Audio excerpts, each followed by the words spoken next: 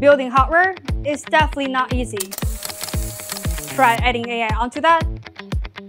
It's even harder. Adding AI on Arduino, I can barely find a versatile library, and I have no idea how to start it. Integrating AI hardware into different systems is such a headache. Most of them don't even have API. I always want something more intelligent for my home, like my light can change automatically by understand what I am doing, but I don't know how to code. Is that even possible? Meet SenseCAP Watcher, the first physical AI agent designed for smarter space.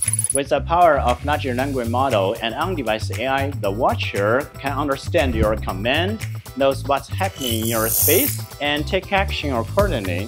Just push to talk, say to the people who wear the SenseCAP t-shirt, wait for a moment. Wait for a moment. Wow. Pretty cool, right? You can also elevate your Arduino and Raspberry Pi project with it. It doesn't even need a library. Check it out. Oh, it has expansion port. Now I can play with that. Yeah. I have emotion sensor now. Amazing.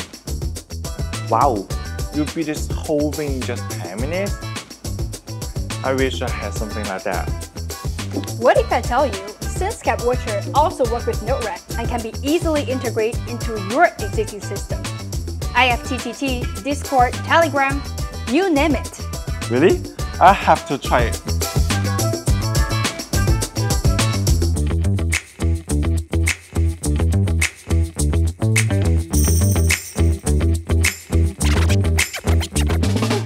Is it a tooting toy? Cute. But what about the privacy? Oh, privacy you say? We got it covered. SenseCAP Watcher can work fully offline with your PC or NVIDIA Jetson. All your data stays local. Oh, then I can add it to my home assistant.